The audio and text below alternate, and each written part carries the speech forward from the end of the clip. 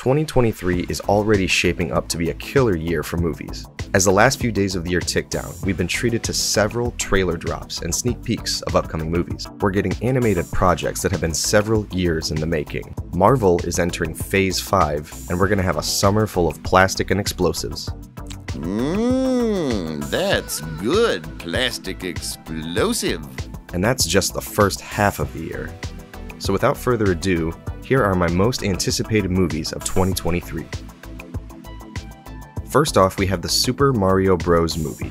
This animated feature brought to us by Illumination appears to be the most accurate translation of a Video Game 2 film. Illumination is putting everything they have into making the Mushroom Kingdom look stunningly vibrant. The casting feels spot on, despite known Italian actor Chris Pratt as the titular Mario. We haven't heard much of his voice in the trailers, as it remains to be seen if he can pull it off. I'm just ready for a whole movie of Keegan-Michael Key's Toad. Do not touch that mushroom, you'll die! Oh, I'm sorry. That one's perfectly fine. This year is looking like a big year for animation. On June 2nd, we'll be getting the much-anticipated Spider-Man sequel, Across the Spider-Verse. There's not much that I can say about this one as the plot isn't really known. What we do know is there's going to be a lot of Spider-People, such as Issa Rae's Jessica Drew and Oscar Isaac's Miguel O'Hara.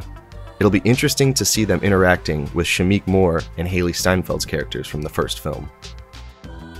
When I first heard James Mangold was directing the next Indiana Jones movie, my instant response was, yes, of course! Get the guy who made Logan to tell the next story about an aging Indiana Jones. That's perfect!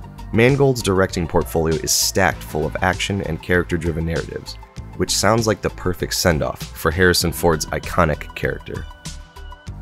I'm pairing these up because they both release on July 21st. Greta Gerwig's Barbie and Christopher Nolan's Oppenheimer are going to make for an interesting summer. That's it. That's all that needs to be said.